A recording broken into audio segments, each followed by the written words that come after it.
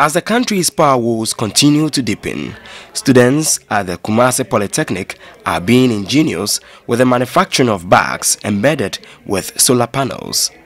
These bags have accompanying charging systems that could charge laptops, phones and tablets. And that is not all the students are trying their hands on. They have begun assembling solar-powered laptops. They have also begun installing solar panels in garments capable of charging phones. So this is the solar panel which attracts the sun rays, converts it into solar energy that is stored in the garment. There's a storage device in, that is the battery, and then we now appropriate the power into the various sections. That is light. Here you can switch on the light, and then there is music. You can listen to music from the garment. And also this one, it will help you to charge your mobile phone through this garment that you are wearing. The Faculty of Creative Arts and Technology is spearheading the new breed of scientists capable of solving contemporary challenges.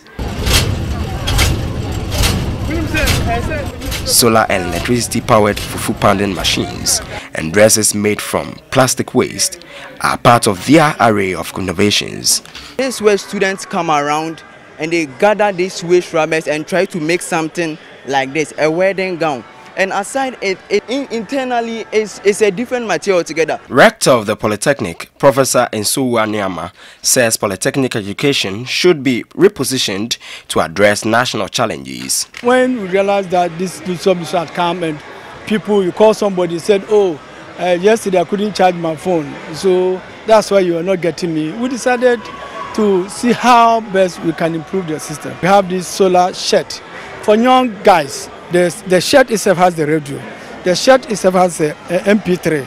And you can also be charging your mobile phone at the same time. We also thought of ladies' bags that can also charge their phones. He says the vision of converting polytechnics into universities is timely. Polytechnic education everywhere is practical oriented.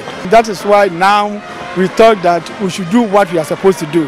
And especially when next year the polytechnics are converted to technical universities. There should be a gap, a difference between technical university education and then the traditional university education. The Kumasi Polytechnic is among few educational institutions currently exhibiting their products at the ongoing 19th Trade Fair. With just a day to go, some traders at the fair are complaining of low sales.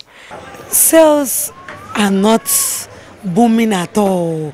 For this fair, it's very slow. We are expecting that once you are showing us, we believe the people out there will hear us. Today to the day that we will finish the fair, there will be patronage.